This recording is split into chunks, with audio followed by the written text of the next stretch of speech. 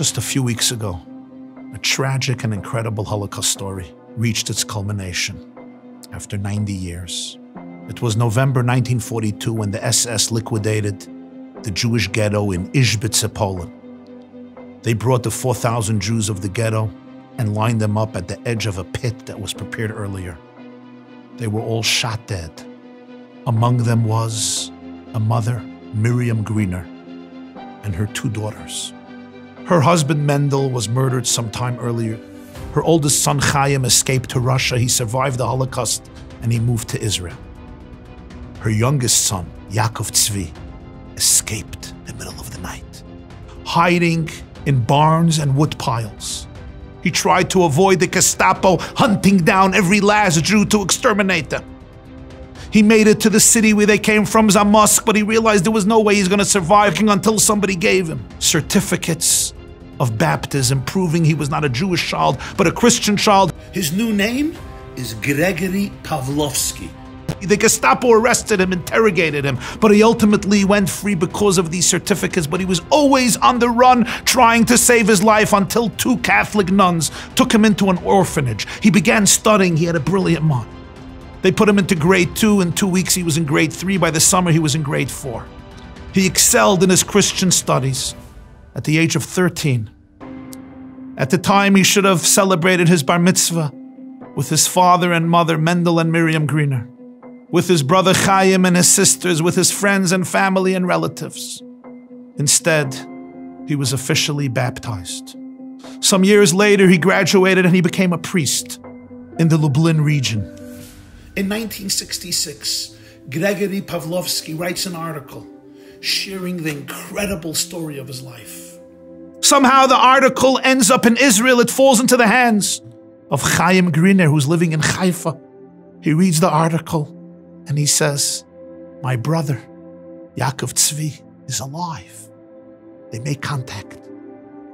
Yaakov Tzvi decides he wants to move to Israel. He wants to make Aliyah.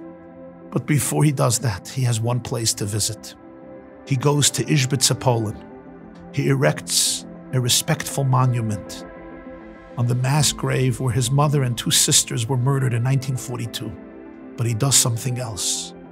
He purchases a burial plot for himself right near the mass grave. He even prepares a headstone with the words to be engraved in Polish and Hebrew. And this is what he wrote. Father Gregor Pawlowski, Yaakov Tzvi Griner, son of Mendel and Miriam of blessed memory. I abandoned my family in order to save my life at the time of the Shoah. They came to take us for extermination. My life I have saved and have consecrated it to the service of God and humanity. I have returned to this place where they were murdered for the sanctification of God's name. May their souls be set in eternal life. Sometime later, Gregor makes Aliyah to Israel. Who welcomes him at the airport? His brother Chaim. Yaakov Tzvi goes to Ulpan. He masters Hebrew. He becomes a bishop in Jaffa. Some years later, a rabbi from Ashdod, Rabbi Shalom Alul, is visiting Ishbice in Poland. He sees the monument over the mass grave and he sees the strange tombstone right nearby. He befriends the priest in Israel, the bishop in Israel.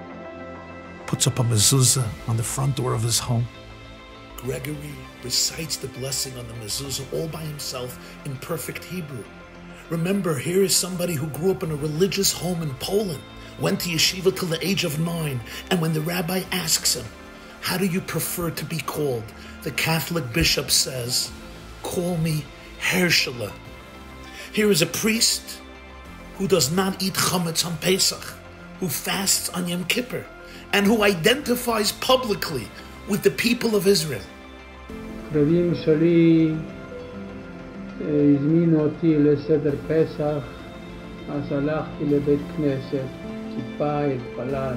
Somebody once asked him, Father Pawlowski, why do you share this story so frequently? Why do you identify so much with the Jewish people? Why did you make Aliyah to Israel? Why do you have to be buried right near the Jewish mass grave? You're a Christian today. And this was his answer. I do not want to live a lie. I do not want to deny my roots, my mother, my father, my people. I need to be truthful. I have a homeland, and that's Poland. I belong to the Polish people, but I have a nation that comes first. It's the Jewish people. I was circumcised on the 8th day, and I belong to the Jewish people. Yes, I can't speak against the Poles because they saved my life, but how can I speak against the Jews when I am one of them? I was born a Jew, he said. I lived as a Christian, but I will die as a Jew. He also requested from the rabbi that when he passes away, he should be given a full, perfect Jewish burial. ואני רוצה להיות קבור בבית קברות יהודי. זה צבא שלי. 4 weeks ago, Yaakov Tzvi Griner returned his soul to its maker at the age of 91.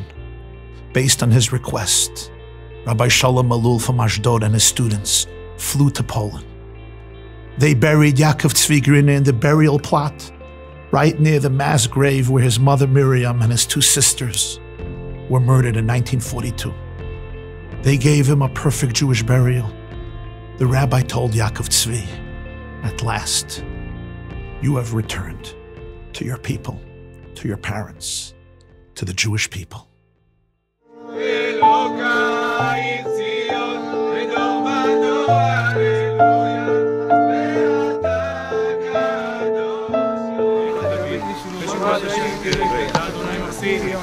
זהו, מחזירים אותך, אתה תפגש בקרוב. נולדת יהודי, חיית כנוצרי, והיום אתה חוזר לעם היהודי. וימליך קודשה בריחו במלכותי, ויקרא בחיי חון וביומכון ובחיי דכל בית ישראל, בעגלה בזמן קריב ויבוא אמן. אמן.